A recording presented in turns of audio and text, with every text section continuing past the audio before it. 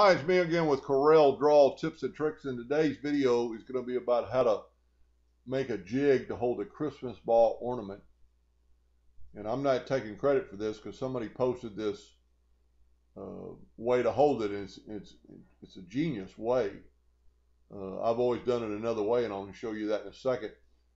He used a piece of PVC, and I'm not faulting him, but you'd have to get the PVC to be the right size of your glass ball. So if you cut out of MDF, you can make your own, the right size of your ball. Each ring has not been glued together. I didn't count the ring. There's probably 18 or 19 rings. So I cut them all out of an MDF exactly the same. There's two indexing dowels that hold them together in parallel.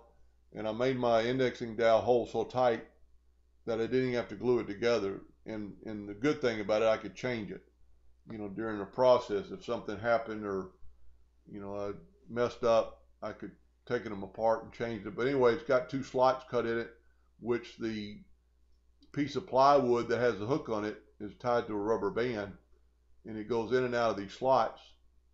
And the good way about doing this, you can take these last two pieces of MDF off and replace your rubber band or adjust your rubber band. I actually have multiple holes so you can make it a little bit tighter.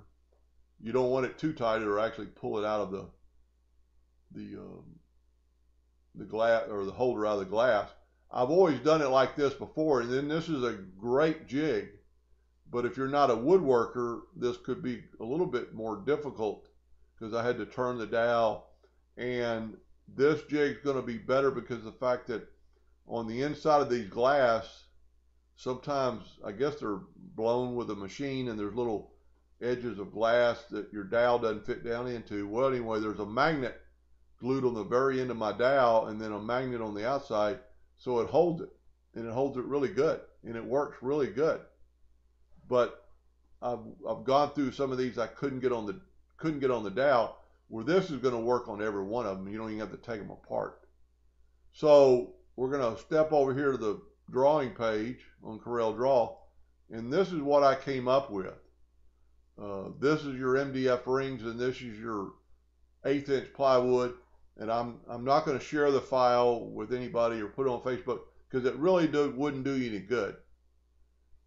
Anybody could draw this, and because your indexing dowels, I don't care if you go buy a 1/4 inch dowel from Woodcraft and then go buy a 1/4 inch dowel from Hobby Lobby, they're not going to be exactly the same. So you need to make them.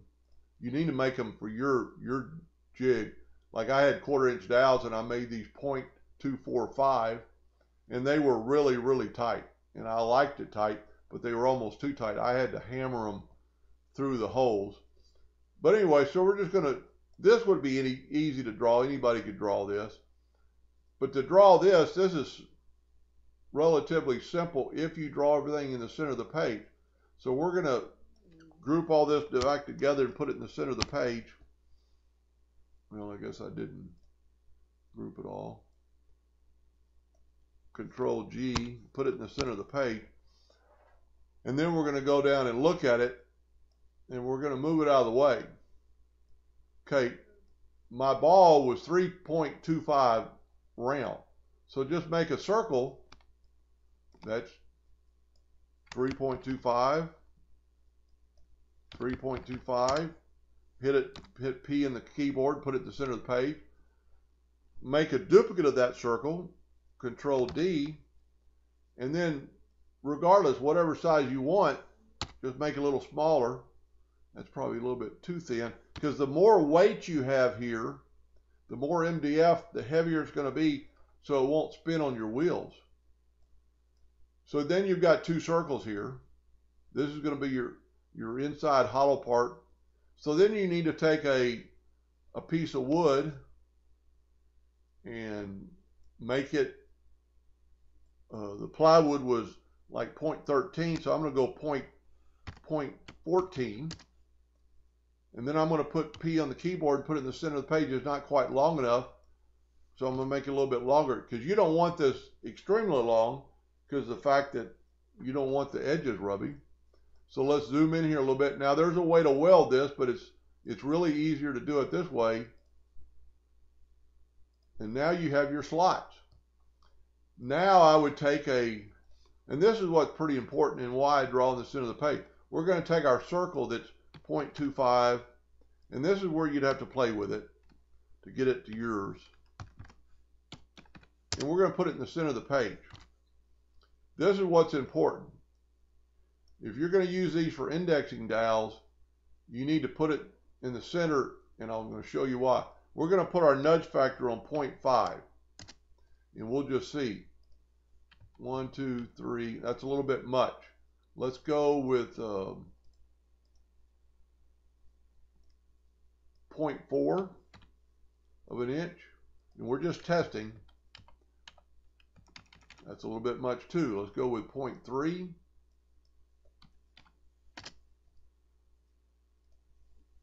Make sure you grab your little hole. That's really a bit much. Tell you what, we're going to go to put it back in the center. Let's go to 0.25. Let's move it 1/4 of an inch at a time. Let's see if that works.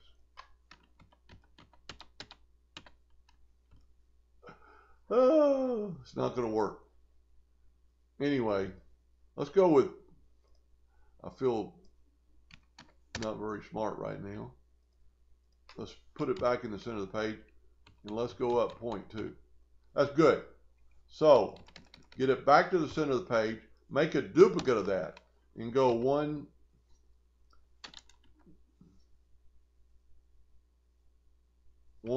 2, I think, okay, 1, 2, 3, 4, 5, 6, 7. Get your other copy and go 1, 2, 3, 4, 5, 6, 7. Now, the reason you want to do that is because after you take these out of the laser, it's going to fit regardless of what side you put, because your holes are in the center of the page. If you didn't do that and had them offset just a little bit, they're not going to fit together either way. I don't know if that really makes sense, but you need to stack them up like they came out of the laser. But if you do it this way, where the holes are exactly where the other hole is, you could actually flip them around. It doesn't really matter because everything is equal, and that's why I draw in the center of the page. I'm not going to go through the step of drawing this. That's just a box, and you're just going to want it, you know, just a little bit shy. So what I would do is just take your rectangle tool and get it about like that. So now you need to make your plywood 0.23 or 0.238 wide. And as you can see on my piece of plywood up here, I am 0.43 because I'm a little bit different on my drawing. But just make a hook. This isn't really necessary. The only thing that's probably really important that this needs to stick well inside of your device so it won't interfere with your rotary device. It won't catch on anything. So when the string is pulled, when the rubber band is pulled back, it won't catch on your rotary device, and your dowels are actually flush. So here's those dowels that I've tapped in all the way through here and then left them long, put my rubber bands around them. Anyway, stay tuned for the other video about how it actually looks on the rotary device in a little more detail. Hope that helped a little bit, and thank you for watching.